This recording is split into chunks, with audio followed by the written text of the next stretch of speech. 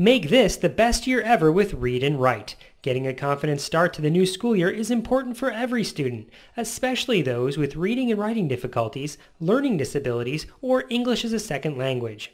Whether on a PC, Mac, iPad, or mobile device, there's a Read and Write product to suit your needs. The Read and Write family of products can help your struggling reader or writer be more confident and more successful than ever. Read and Write Gold is text-to-speech software that provides tools for reading, writing, studying, and research, while students work within the common applications they use every day. Read and Write for Google provides support tools for Google Docs, PDFs, and EPUBs in Chrome on PCs, Macs, and Chromebooks to make Google Apps for Education accessible. And I Read Write makes reading easier and ensures accurate writing as students use their iPad for school, work, or leisure. Give students the support they need wherever and whenever with Read and Write. Try it today. To learn more about how Read and Write can help your struggling students, visit texthelp.com or call 1-888-248-0652. Again, that number is 1-888-248-0652. If you have students with IEPs, be sure to take advantage of the Read and Write Gold IEP Special.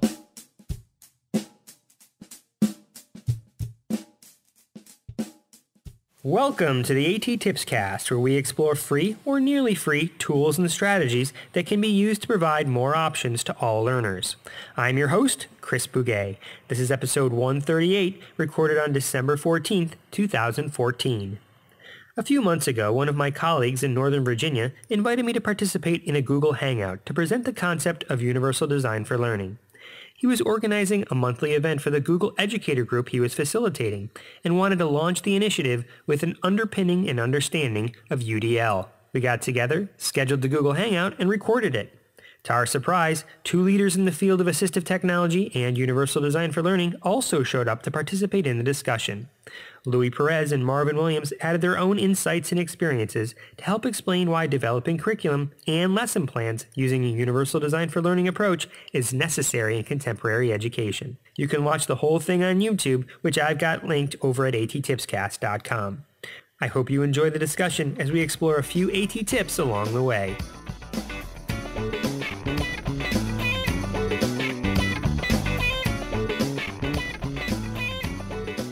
So the whole idea here was that we do like a little half-hour introduction to universal design for learning for those that maybe don't know about it. Plus, since we have Luis and Marvin on air, guys, feel free to jump in at any time and give your spin on things, because I know you have, these are guys that I follow on Twitter and that, you're highly respected in the field, and so they would have valuable input on how things work in their neck of the woods. And if what I'm saying, if they can corroborate what I'm saying or say, oh no, Chris, you've totally got it wrong. There's a whole different spin on how we put it here. So totally open to that, guys. So feel free to jump in. So I'm going to screen share right now just to jump over to kind of the slide deck that I had prepared. Everyone has their little spiel on how they present universal design for learning. And this is kind of how I've put it together.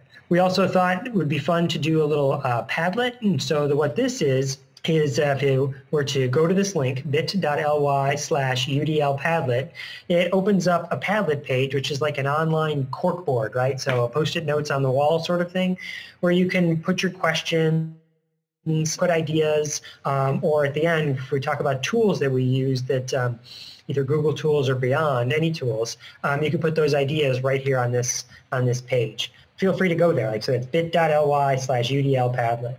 So everyone have that. Let's get you to the entire presentation right here, bit.ly/GEG Northern VA UDL.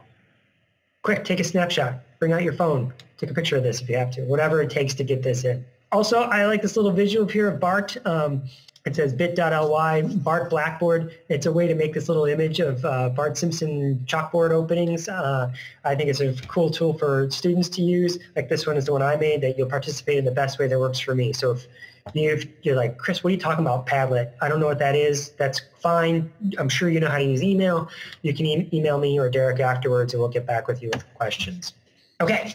By the end of this time together, whatever it is, how much time we spend here, this is what we hope you know, that the 3 pillars of UDL, my wife is a teacher, she always says you have to frame your lesson with the objectives at the beginning, and so these are the objectives. We're going to learn the 3 pillars of UDL, come up with a slogan to make UDL a little bit easier for teachers to understand than just those 3 pillars, and then maybe talk about some cool tools that we can use afterwards. Here in Loudon, one of my colleagues, Mark Nichols, and I were doing a presentation on UDL for our technology resource teachers, and we were thinking, what are we going to call it? What are we going to call it? We came up with all these different names, and one of them that I thought would be fun was, let's call it More Than One Way to Skin a Cat, Peeling Back the Layers of UDL. And the person that was helping us set up the session at the time, she was like, are you kidding me? That's disgusting. We're not putting that out as the title. And so we didn't. We just called it Peeling Back the Layers of UDL. And then actually when we have everyone in the room, that's when we changed the name. The idea is we're hoping that it sticks with you, right? That will actually have some sort of meaning to you, that, oh, universal design for learning really has to do with more than one way to skin a cat, more than one way to do things. And so there's a little meme generator. I'm sure you've seen those pop up on Facebook. That's how you make them. You go to memegenerator.net and you can make your own, like I made that one of the grumpy cat. The best TEDx video that you'll see is this one linked right here. It's called The Myth of Average, and it's by a guy named Todd Rose, who is a Harvard dropout that turned to he's a high school dropout turned Harvard professor. And in that 18-minute video, I highly recommend you watch it. He tells the story of the 1950s. The United States Air Force were having problems with all the different pilots being able to reach all the controls in all the different planes. And so they went to the manufacturers of the planes and they said, hey, listen, our pilots, some pilots are having trouble in the cockpits reaching all the controls. Can you do something about that? And the people who made the plane said, no, these are our cockpits. You just make it work. And the Air Force said, listen, we did some research and found out that there is no average pilot, that some pilots are taller and some pilots are shorter and some pilots are wider, and they all have different needs when they're flying the plane. And so we can't have one cockpit that fits everybody. We need you to design the plane in such a way that anyone can access it. And again, the airline companies, the companies that manufacture the airplane said, no, we can't do it. And the United States Air Force said, basically, if you don't do it, we're not buying your planes anymore. And so guess what they did? They changed it so that they made the cockpits with adjustable seats, and they made the controls adjustable so that people of all different heights and sizes and body frames could access the controls and fly the plane safely. And so that is a really powerful message. He goes on to draw more parallels to education. That's a really powerful message for us in education, is that we should design things in a way that meet the needs of as many people as possible, as opposed to designing it for, I don't know, some kind of sort of average kid that you think, and then do all sorts of adaptations afterwards to fit the kids that don't fit that norm. So it's a very powerful video. I was recently presenting in Arizona, and I asked a group of people, I just said, hey, has anyone seen this video? And one person said, yeah, I saw the video. And I said, what'd you think? And her term, she was a general educator, said, her phrase was life-changing. I watched that video and it changed my life about how I perceive education. And it was like, yeah, exactly, me too. So I hope you watch it. The term universal design for learning is really born out of this architectural term. So stuff that architects use called universal design. The Center for Universal Design at North Carolina State University, they said these are kind of the principles with universal design. And I'm not going to read the slide to you, but just so you can see, like when you're designing something for as many users as possible, here's what you're looking for. You want people to be able to make mistakes and that be okay. You want to make it be simple and intuitive. If it's too complex or cumbersome, people won't use it. Is it flexible so that many people can use it as possible? These are just some of the design elements you'd think of when you're designing a space, like a building or anything that you're creating. And hopefully those who left are going to watch this video when it's recorded on YouTube. Exactly. Anyone can watch a YouTube video. Here's one of the classic cartoons that illustrates universal design for learning. This one I am going to read to you. Here you have the kid in the wheelchair saying, could you please shovel the ramp? And then the janitor over here is saying, well, all these other kids are waiting to use the stairs. I'll get to the ramp after I do the stairs. And of course the kid in the wheelchair says, yeah, but if you shovel the ramp, everybody could get in. Which of course begs the question, why have the stairs at all? Why don't we just have a ramp? Here are two classic examples of universal design. Not learning, just universal design out in the wild. Here are a picture of these two adorable children standing in front of Walmart, and you see that there are these sliding glass doors, right? They're automatic doors. You walk up and they automatically open. And how is that universally designed? Well, anybody can get in, right? If you're pushing a stroller, you can get in. If you're in a wheelchair, you can get in. If you're walking, get in. Basically, anyone can go through those doors, and you don't have to grab a handle. You'll see over on the left-hand side the handle of the door. Anyone who's a parent that has had a 2-year-old that's ambulatory, can walk, goes over and can grab those handle and push the door and move through. I don't need to have hands to grab onto that door handle. I can do it with my elbow. I could even do it with my butt if I had to. I could get up there and hit the door and move through if I was carrying something heavy. So the idea is that I don't need to be able to grab it. You could probably think of tons of other things that are designed universally. Since we had a little delay, we won't actually do this activity, but I thought if you were to click on this link, it's UD survey, I would see who in the audience could come up with other ideas. Instead, I'm just going to throw some out to you. When you go to the bathroom and you wash your hands, many places have automatic water dispensers, and so you put your hands underneath, and anybody who can put their hands underneath. You don't have to be able to grab the handles and turn them on. Same thing with the paper towels afterwards. You wave your body part in front of the little light sensor, and the paper towel comes out, and now you can be able to wash your hand or dry your hands. Those are some examples. And there's more, tons more. Curb cuts is the other one, right? When you're going across the street, how do people who ride bikes or pushing strollers or in wheelchairs, they usually go to the part of the curb. Now here's the crazy thing about how all of those things are designed, like the curb cuts. When the construction workers are making a curb cut, here's what they do. First, they make a complete curb, right? They fill it in with concrete. And then a whole separate team, that team goes home for the night, and a whole separate team comes in the next day, and they take jackhammers and they cut out just the part that they want to make the curb cut, and then they use they make the curb cut. Same thing with those doors in grocery stores. When Walmart's being built, they actually put in doors with handles, and then a whole separate team comes in and they actually take sledgehammers and smash those doors down and put in sliding glass doors. And it's kind of amazing that that's how it's done. But Derek, isn't that kind of a waste of time to be able to do it that way? Can you hear me? Yeah, I can hear you. Yeah, it's kind of a waste, right? I mean, absolutely. Why would they have a whole separate team come in and do that, rip it down, and then put in those sliding glass doors, right? Why would they have a whole separate team come in and put the curb cuts in? I'm joking there a little bit, right? I mean, they don't have a whole separate team. Yeah. Wouldn't it be insane if they did that? And that really is the analogy to how we do it in the classroom. Many plan a lesson, and then after they have that lesson planned, they think, well, I know there's a couple kids here who aren't going to be able to access this lesson, so I'm going to give it to the special ed teacher, and that person will modify my lesson for those handful of kids for them to access it. And if you draw that analogy to the construction workers and what a waste of time that is, wouldn't it be better if you just designed it that the automatic doors just went in, so that the curb cuts were just designed from the beginning, so a whole separate team didn't have to come and cut those out, or that you're planning together. The general education teacher and the special education teacher are actually planning at the onset of the lesson, saying, hey, what if you didn't have to modify this afterward, we just planned it for everybody. So here, we must educate students for all of them.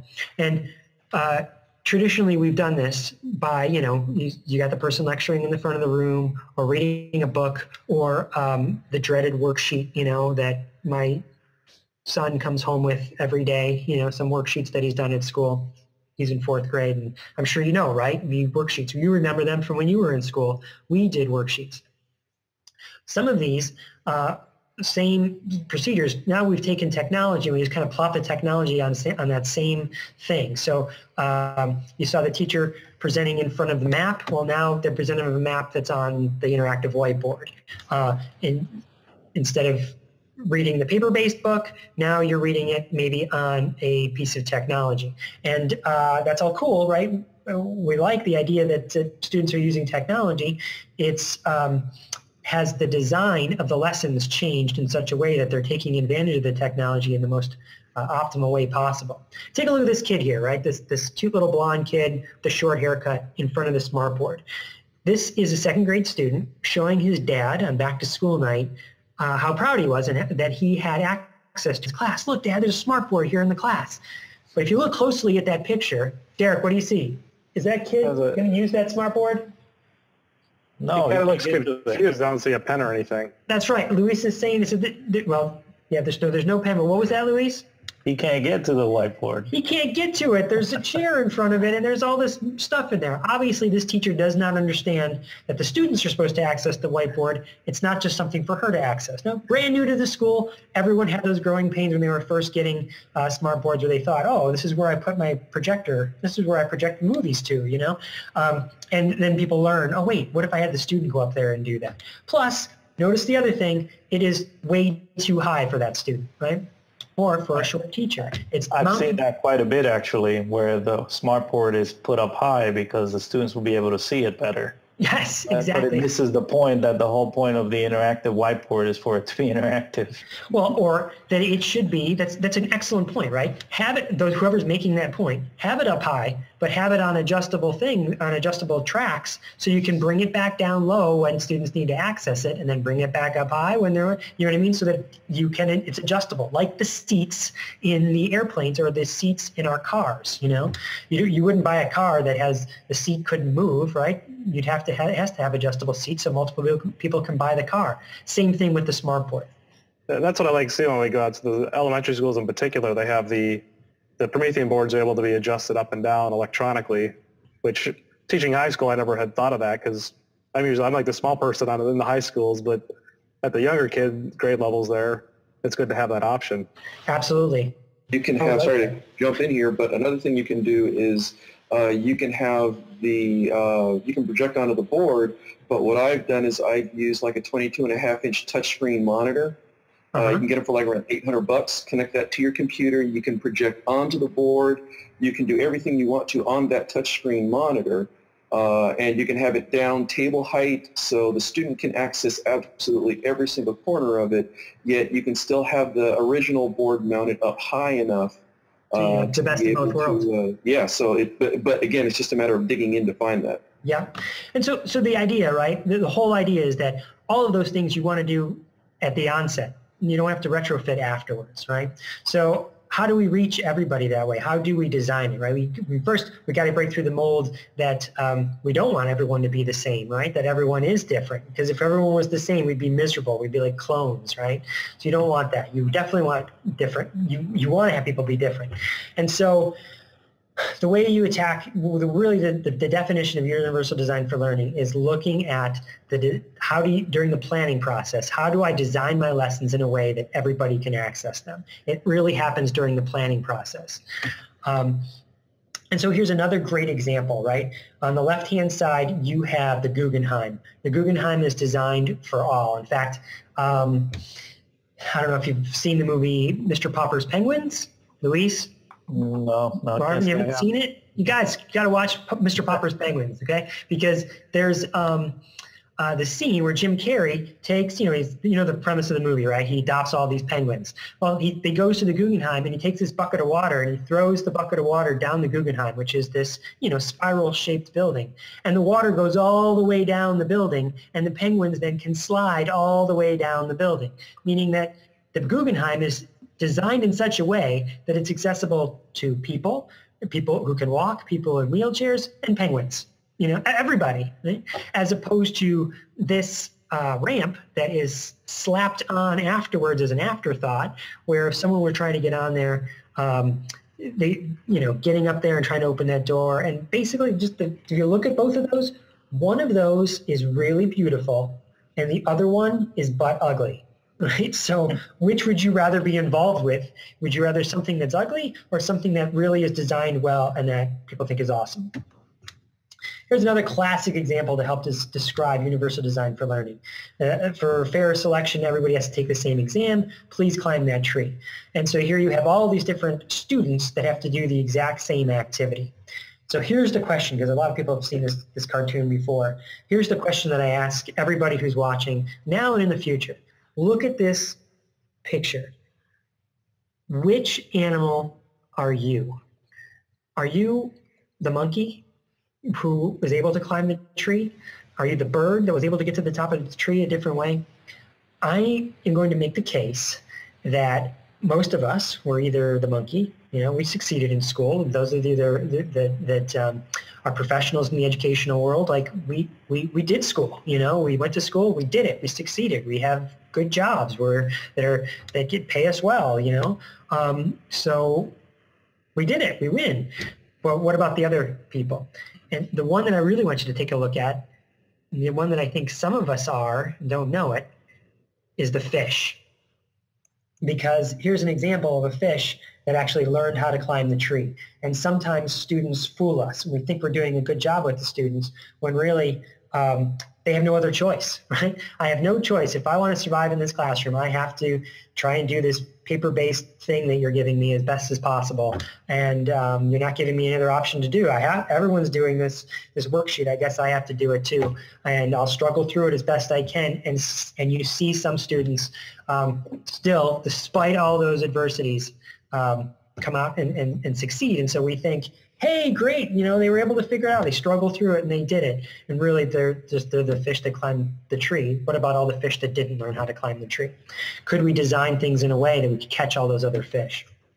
So if you're a general education teacher, yes, I get it. I'm supposed to plan my lessons with a special education teacher, and I'm supposed to plan them for everybody.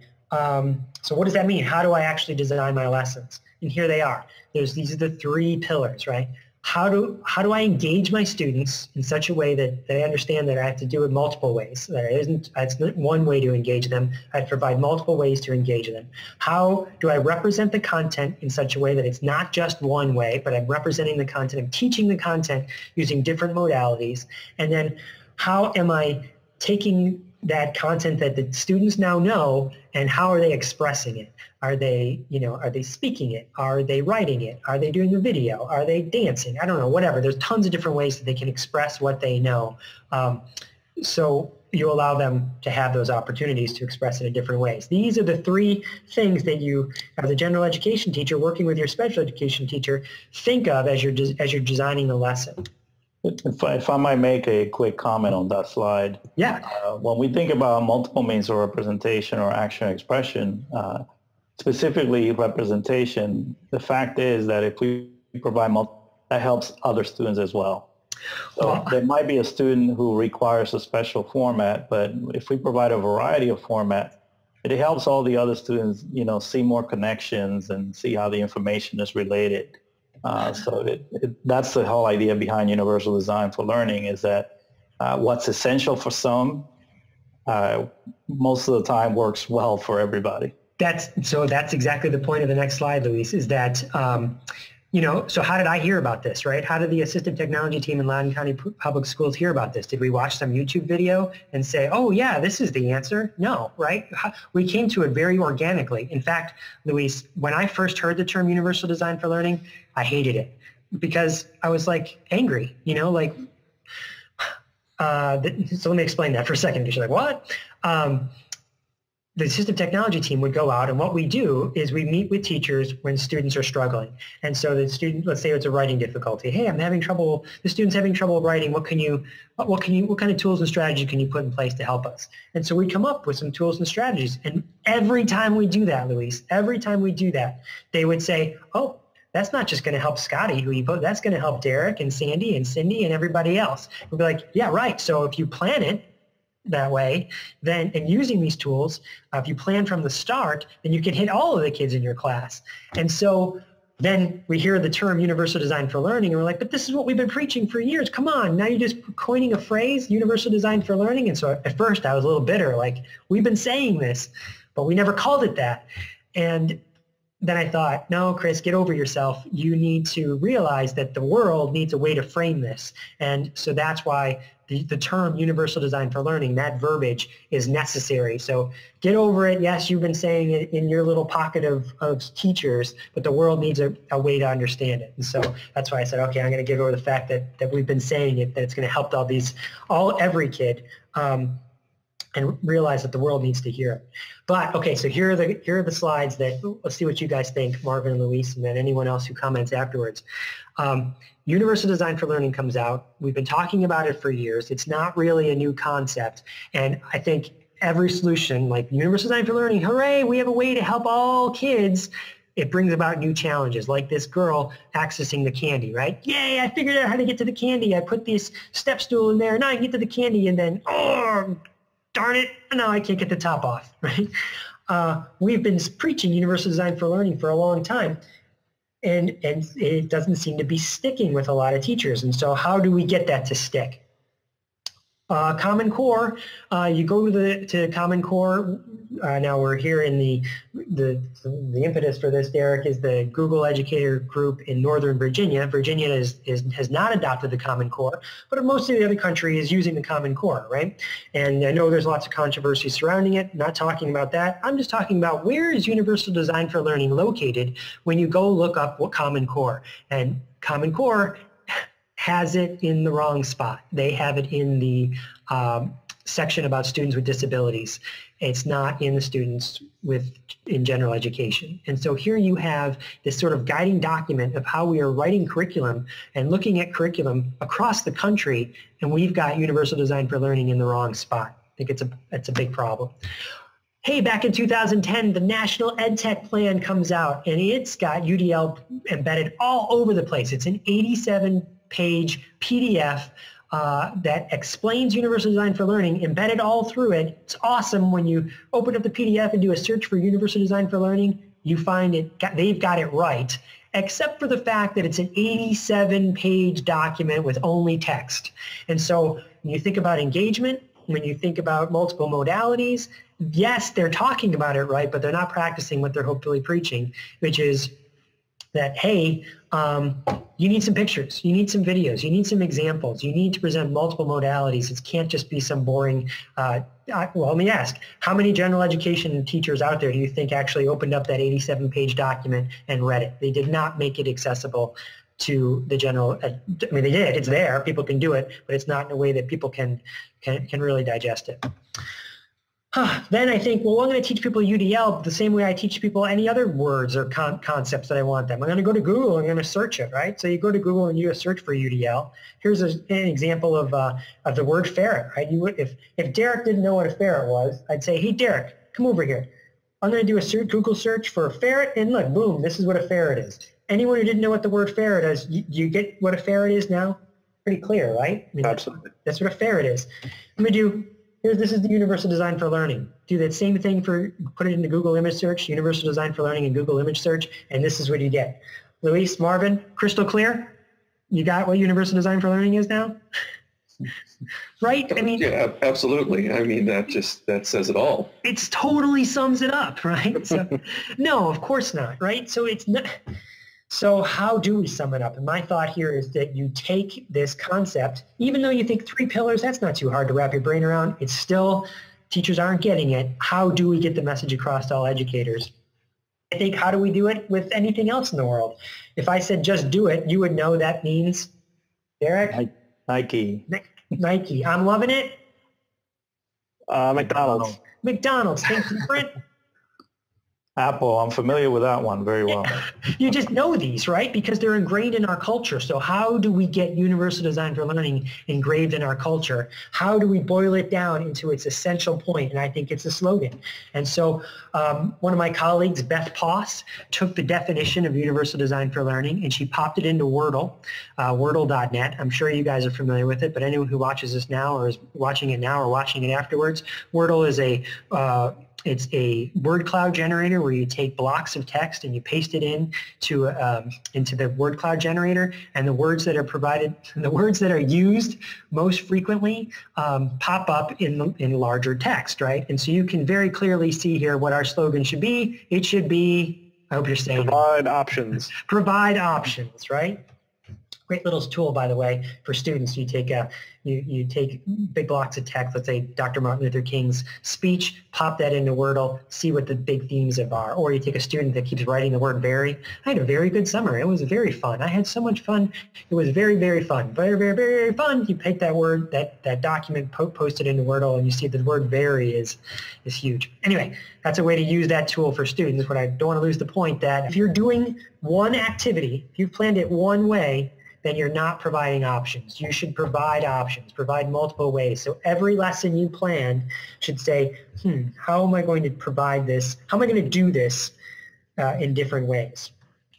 And so that's what I think we chant from the loop shops is provide options. That's when you're first introducing the concept of universal design for learning to a general education teacher, that's what the one thing you want them to walk away with is, oh, okay, I need to provide more options to students. I can keep doing, I hand out the worksheet and I get the worksheet and everyone has to do the exact same activity. Or I'm going to have them all do something really cool. Like I'm going to have them all do a comic strip. No, the idea is that some kids could do the comic strip and some kids could do a worksheet and some kids would make a video and some kids might listen to a podcast or some kids would make a podcast or the list goes on and on and on. So that's what I think we chant from the rooftops. That's what I hope you take away from this lesson, from this little Google Hangout, is that we should provide options to students. And if we do that at every level, so that it can happen at the classroom level when the teachers are planning lessons, it can happen at the curricular level when the district is saying, how are we going to provide the curriculum, what is our curriculum for the entire district? Let's embed some options in there so teachers don't think they have to do this one activity. And then you can use that same philosophy when you're buying your smart boards, when you're buying your textbooks, when you're buying any instructional materials. You think, before I buy this, how is this going to help me provide more options? That's really the difference. That's really what technology is. It's not just doing the same thing we've always done and slapping technology on top of it. It's planning the same lessons and saying, how can I add technology here? It's how can I design the lesson and use technology to provide more options? Once you know about UDL, then once you know about the philosophy, then it comes to what tools can I start to use to provide more options? Luis, Marvin, what did I miss? What do you think? The only thing I would say is that in terms of the goal of UDL, it's really to develop expert learners. And I think in education, we often think more about expert knowers. Yeah, that's a good point. Those are two different things because, if you leave with a set of specific facts or specific skills, that may not serve you well in the future because that becomes obsolete very quickly these days with the advancement of technology. But if you know how to learn, that's something you take with you where you can pick up new skills and new information. And that's really the focus of UDL. It's really creating expert learners who are, know how to learn basically. Yeah, absolutely. To chime in. Marvin, go ahead. Chime in with that piggyback off of what Luis was saying. I think that because I'm coming at this from the higher ed perspective, so I've seen these students after you guys have had them in K-12, and so what ends up happening is I get students who come to me, maybe they've had some accommodations and they have no idea why they had the accommodations that they did. They have no idea how it's going to help them. They've got no idea of what's really kind of going on, if they've had any accommodations at all. So if you do have students that you are giving some sort of accommodations for, or you've designed your lesson and you've noticed that you do have students who are making use of these different on-ramps to the learning highway. It's good if they understand by the time they leave you why that specific on-ramp works for them. And even if they're not coming to me as a student with a disability, but as long as they, not just that they can learn, but that they understand how they're learning, why they're learning, because if they know that, then even after I'm done with them and they go onto the work world, they'll know exactly what they need in order to get the supports that they need in order to be able to work. There's systems that will help them with that, but those systems aren't as supportive as they are in K-12. So those systems want you to know in advance what tools you need. If you don't know what tools you need, it's going to be tough getting them to help you. So the K-12 environment is the perfect environment to not only provide that framework for UDL and be able to get kids that initial exposure, get educators that exposure, but also to help students understand why it is I do better with a podcast than with a worksheet, why it is I do better with a diorama than an interpretive dance. Mm-hmm. So let me add to that, Marvin, is that one strategy that I found useful and I think the rest of the members of my team would say they found useful for helping students help themselves figure that out is that so often the teacher is saying, here, well, you should use this, as opposed to here's a menu of some options you have, and you choose which tool you think might work best for you. Maybe even let them struggle a little bit. Oh, that didn't work so well. We call it a tools checklist, just like a table with here are the options you have. You can use this piece of technology or this piece of technology or this piece of technology, and let them say, well, this is what I want to choose for this task. For this particular task, I want to do this. So, but giving them some sort of rubric or framework, we call it like a tools checklist. Well, that's definitely building their autonomy, which is what we want, right? For them to be self-reliant and self-aware learners. And so if we are always giving them the tools and telling them use this, then we're not building that autonomy that they'll need in the future to kind of, as Marvin was saying, come up with the strategies that work for them. Absolutely. And know when strategies don't work and abandon those and pick up new ones. That's important. And that's the thing is it helps them to also become wise consumers of even assistive technology, because there's somebody out there, everyone will sell you anything. So right. Instead of just feeling like I have to hop on the latest and then this doesn't work, well, now my productivity is falling off because, well, I thought this thing would work, but I'm not sure what pieces of assistive technology that help me be successful, I'm not sure what those pieces are or why they help me be successful. So again, I like the idea of being able to go through and say, well, here's some options, like the checklist like you're talking about, being able to say, here's some options, and I want to be able to try this, or let's try this. That didn't work. Well, why didn't it work? Well, it was just cumbersome to use, or it was too heavy, or what have you. So cool.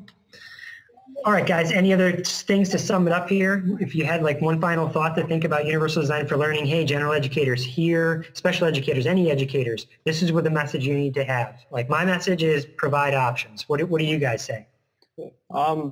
Personally, thinking back at my own teaching, I taught high school Spanish for several years. I'm just thinking of world language kind of lended itself to having multiple ways of learning things. You can do a lot of manipulatives, a lot of listening, speaking. Those are all integral skills necessary to learn the language. So looking back at lessons, I felt like I was doing some of that, but there were multiple ways of doing each of those activities. For listening, and I could have kids with headphones. I could have them listen to groups. I could have them talk to each other. So there's different ways to vary those activities and skills as well. So it's been very reflective. And for me, I would just say is building in flexibility by design from the start. That planning process. Okay.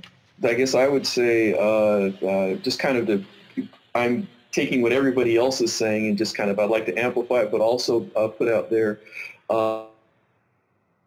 if you're an educator who's trying to go through and modify a lesson, ask for help if you're running into a roadblock, if you don't quite understand, if you don't understand UDL, or if you don't understand or you're not quite sure how you can modify your lesson. Get help, get other eyes, other brains in there to help you figure out just what you can do, because I know for myself, I miss stuff all the time. I might think that it's awesome, and I'll miss just, one little nugget of awesome, so I can have somebody else come along and help you pick up that extra nugget. So it's great if you can have other folks in there, so definitely ask for help.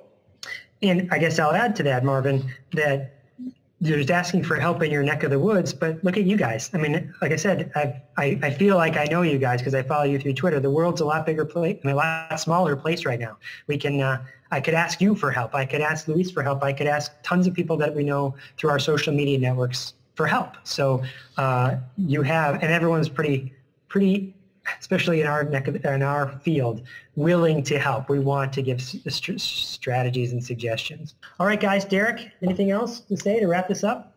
I was just looking at the Padlet. Few comments. No questions really. Okay. I posted. I just thought the history of UDL is interesting. Just how we take things for granted, like the sliding doors and the sidewalks and stuff. How it all UDL kind of came from that. I was just sort of threw out the question of where else can education pull these type of ideas outside of the education world? Where can we look in the business world and elsewhere to find these kind of ideas? Yeah, so Mark Nichols, the supervisor for assistive technology here, he and I, when we were presenting the TRTs, we said, once you start to think of it, it's almost like the Matrix, right? There's the blue pill or the red pill, whichever one. Now you start to notice it everywhere. He's like, now I notice it when my kids are opening their birthday presents and they get, hey Dad, here's the toy, help me get the packaging off. And it's like, God, this is designed so hard to get the packaging off. Why is it designed this way? Or you're opening the frozen peas, and some bags of frozen peas you just open right up and it's got a little Ziploc thing, and others are like so hard to pull open. And it's like, why does it have to be so hard? And so really, it's a message. If you're a developer at all, software, any sort of product, you should be thinking of how is everyone going to access this, because the wider base that you can make it really benefits everybody. Okay, well, Chris, I'd like to piggyback off of what you just said about, and with the Padlet idea with looking at the history of UDL. I think it's also important that we support those folks who do create products, tools that are accessible, and that we support people in using them, just because there's too many things out there that are not, and people are not getting the idea of, I need to use this tool, and then they end up with a problem. And I need to know is just that there's something else that's available which will meet everybody's needs, as opposed to using the thing which might be more popular that won't. That's the lesson from the Air Force, right? Is that Absolutely. Before you buy it, say, I need you to have, and especially if you're a school district where they want your money, you say, listen, I can't really buy your stuff because, yeah, your video, your math app is awesome, and I like the little video guy that comes up afterwards that reinforces the student, but is there captions here? Oh, there's no captions on this? Well, then I can't buy it because I have students with hearing impairments. Or, you know what I mean? And asking those questions from the developers from the first place, so Absolutely. That they think I need to design it that way, because they don't know. They're not thinking in that terms. So or even if I don't have students with hearing impairments, know that I will. That's right. The thing. I get too many folks who don't, especially in higher ed. We're very reactionary, and that's something which is, the Cal State system. We've gotten a lot better about that. We've become a lot more proactive, but there's a lot of schools that are very reactionary, to where they will only look at making modifications once the Office of Civil Rights is looking at them. Besides having students with hearing disabilities, if you have English language learners or Absolutely. foreign students or exactly law students who have different vocabulary that they need to learn, captions would be good for them too. Absolutely. Exactly. It's good for everybody. Exactly. All right, guys. This has been awesome. Thank you guys for jumping in here and adding to it. I think it makes it so much better when it's a conversation than just a talking head. You know what I mean? Yeah, absolutely. Absolutely. Hope to see you at an upcoming conference at some point. Well, definitely ATIA. I'll be there. So if you're down there. Marvin, can you make it to Thanks ATIA? Thanks again for letting me come in. I won't be at ATIA. I'll be at CSUN. That's my usual haunt. I'll be at CSUN then. I'll see you there. All right. We'll see you there then. All right. Thanks a lot, guy. Thanks a lot. Thanks a lot, guys. Yeah, I just wanted to take a quick minute here and just thank you guys for joining in, and especially thank Chris for doing this. I apologize for the technical difficulties up front, but the first time you try something, it never goes as planned, even though you test it out several times. So I promise the next one will be better. It'll run more smoothly, but I really, again, appreciate all you guys taking the time and contributing to the conversation. I hope those watching will watch the whole thing and participate in some of the questioning, and we'll follow up. Totally. Thank you so much, Derek. Really appreciate you giving us the opportunity. For your tech support there, man. Not a problem. Take care. Bye-bye. Bye.